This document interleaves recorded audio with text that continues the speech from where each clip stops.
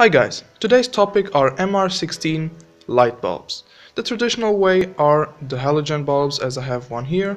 This one is a 20 watt and I used to have in my house the 20 watt and the 35 watts. Now these are very power sucking. We could say they are very thirsty and they use a lot of energy to create the light. Why? Because a lot of the energy which is put in electricity comes out at heat and not as light. On LEDs it's a bit different. The LEDs put out also a bit of heat but much more light. I wanted to replace the 8 bulbs I use from these ones in my house, and I wanted a more cost-effective, or we could say efficient, light source. So I started to go ahead with LEDs, and you can usually get them in this variants. Usually you have them on the S&D based, and then you have the LED chips with the lens on top. And then there is the other variant, which is a little bit newer now, which uses the cob LED or chip on board LED with the bigger reflector, which are also quite good. Now if you compare these lights, these are cheap Chinese eBay lights, if you compare these lights to the halogen, they are already a lot more efficient, but they are also not reliable. I had some issues with them and they just sometimes they blow up after a while. And the biggest issue with this, or the reason for that, is because the LEDs are very inefficient and they are just made to be the cheapest as possible, and this is just not the quality you want to have in your house, also in terms of safety, we could say. Now, after a while I burned a few of these ones through and I was getting mad, so I tried these ones. Now the issue I see with these ones is they also take actually a lot of energy and also create a lot of light. This is true, but the efficiency of the COB LED is not good at all, which they use. So I thought, well, why not do a modification? And that's when I came across these Cree CXA1304s, which are a new series of Cree branded chip-on-board LEDs. And these usually come in the 3000K and the 4000K and in the 5000K range. There are also others, but I bought these ones, and they are very, very efficient LEDs. They can, depending on there are different series of these, but they can get up to 200 lumens a watt, which is really amazing. I really have to say they have worked very well for me, and I'm gonna show you why. Here are 3 examples of lights which I'm using in my house already for like half a year or a year since I built them, and they've worked very well. In this case, for example, these 2 are 4000Ks and this one is a 5000K, which I particularly like for the kitchen. Now, why did I choose the CXA compared, for example, to the Cree XML? Well, in first place, they're much more efficient. They are about the same price or even cheaper. And they run on 9 volts, so they are very compatible with the drivers from these ones. And the other thing is the aesthetics. I really find that they look quite good compared if I would use the XML, for example. They look a bit bad. Now, talked enough about why I use them. Here I have an example and we're gonna modify this today. So I have nothing more to say, then let's take it apart and let's modify it.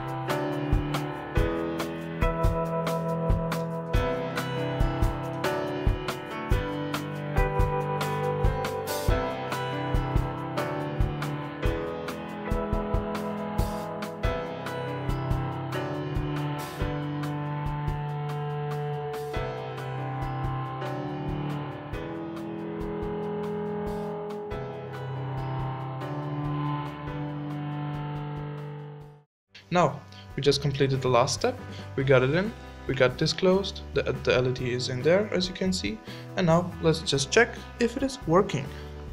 Here we go, I have my 12 volt supply here, and guess what? It is working. Very good. Now I just want to compare it with the same thing I did here. This is exactly the same, and we have exactly the same result. So here you go, this is the one, and this is the one we built now.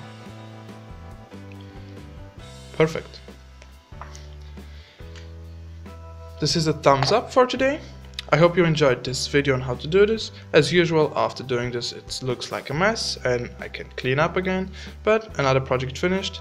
But now my house is running fully on LED bulbs and quite a great feeling. So make sure to hit that big like button down there and subscribe to my channel. See you next time.